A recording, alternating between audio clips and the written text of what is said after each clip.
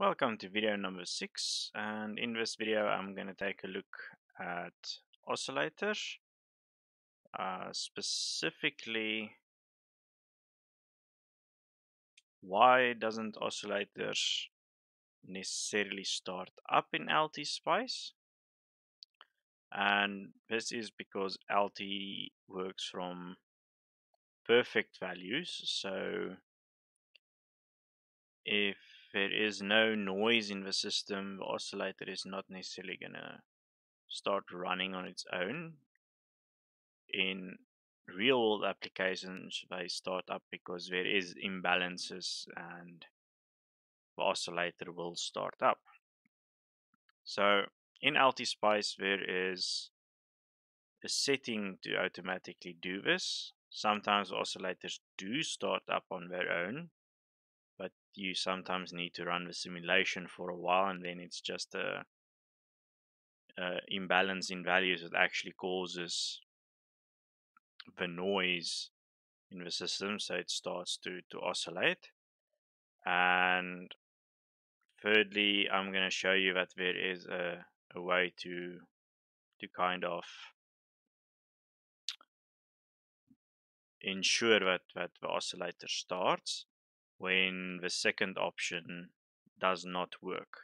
I know in older versions of LTSpice, setting the power supplies will not always start.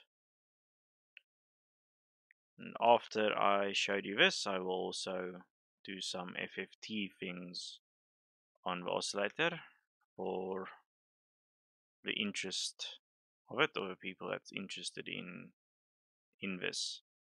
But let's jump into starting up our oscillators. So here I have my wine bridge oscillator. I'm using a TL074 12 volt sources.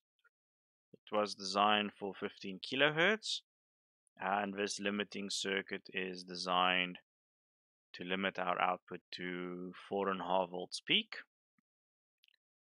But I'm first going to run this without the limiting circuit so that I can show you a couple of things on the FFT afterwards.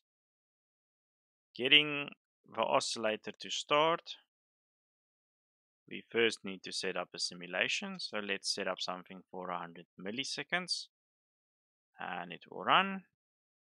And if I click here, you'll see that this thing takes a couple of milliseconds before anything happens. So at about 45 milliseconds, we start to have our oscillation on the output. Now, what happens is simulators tend to work off perfect values.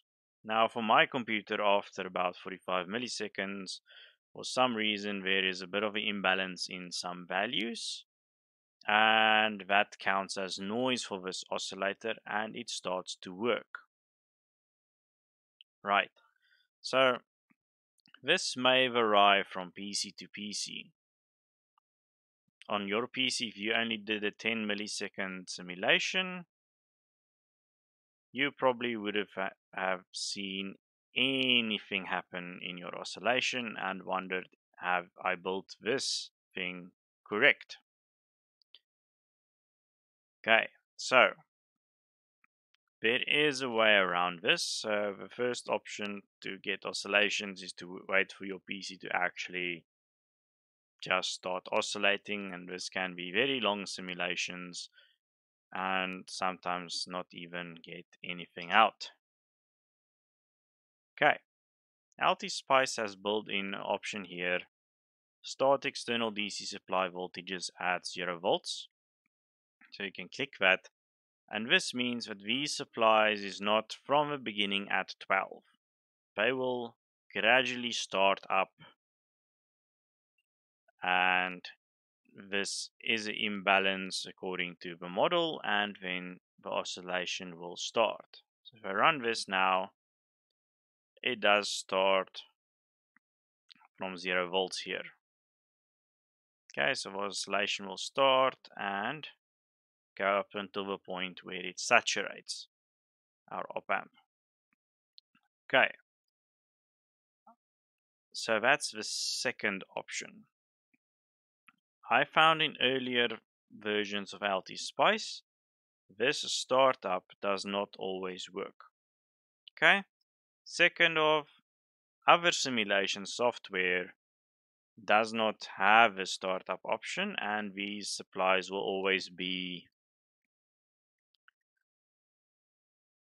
at 12. Okay, so no imbalance will be caused and your oscillator will never oscillate.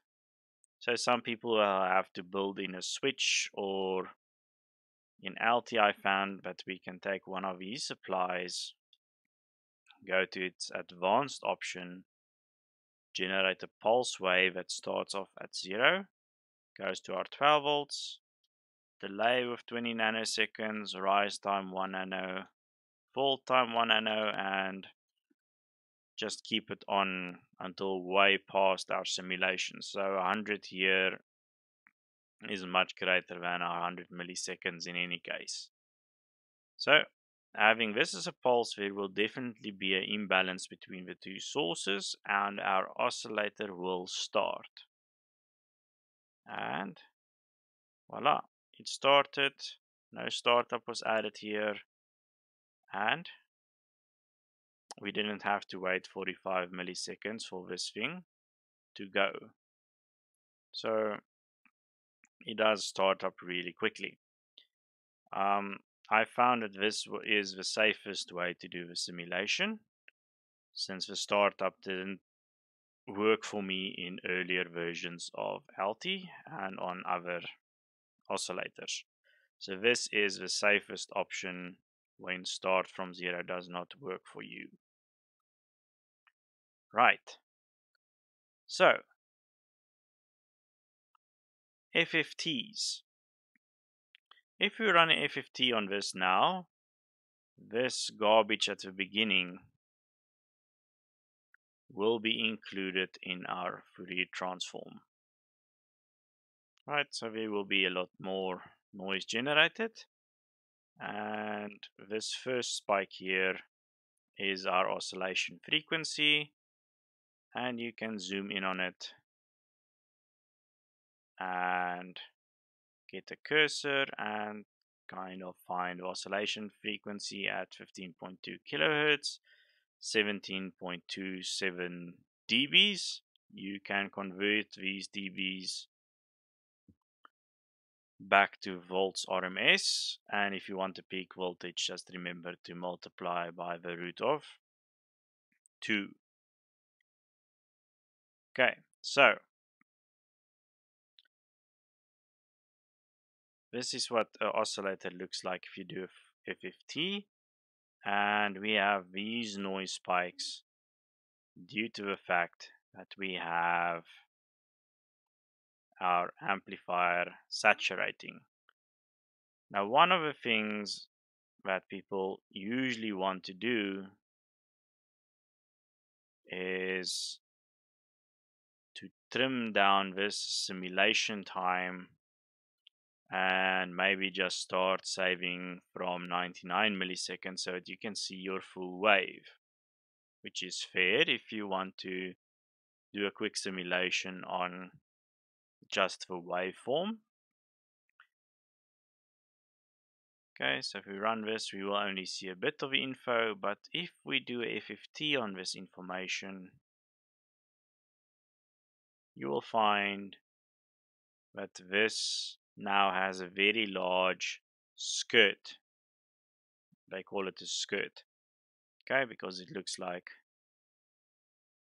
one, and you'll find that most of harmonics is not even included in here. Okay, so you always want to save more time when you're doing your simulation and want a nice FFT. Right, so doing this only for 1 millisecond, we don't get all of our noise out, or we don't see our noise in our FFT, and this thing is very inaccurate. Okay, so first lesson learned, is we want a lot of data if we want to do FFT. Okay, so if we include our limiting circuit and move this VN to the back here, we will see our output will look more like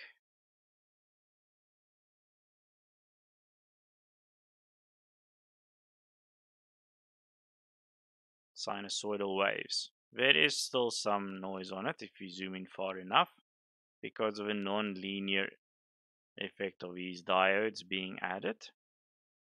But we are now at 4.5 volts peak.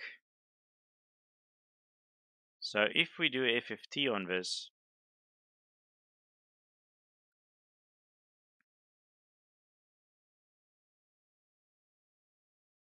you can see our signal here and you can see the impurities being added, and you can calculate the total harmonic distortion of this wherever you feel the noise level is. Let's say here, you can calculate the RMS of this, RMS, RMS, RMS, RMS, RMS, RMS, RMS, and just do the total harmonic distortion calculation, and there you go.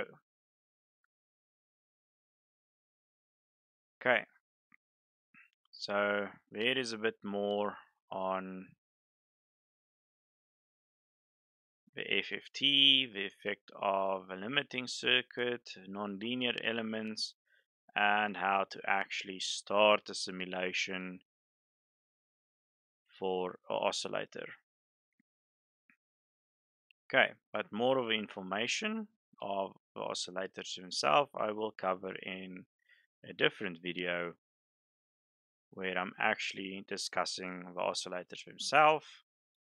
This video was more intended on the starting up and a bit more information on fast Fourier transforms or LTSpice. Thank you and see you in a next video. This is the last video ever on LTSpice tutorials that is needed for electronics. Thank you and have a nice day.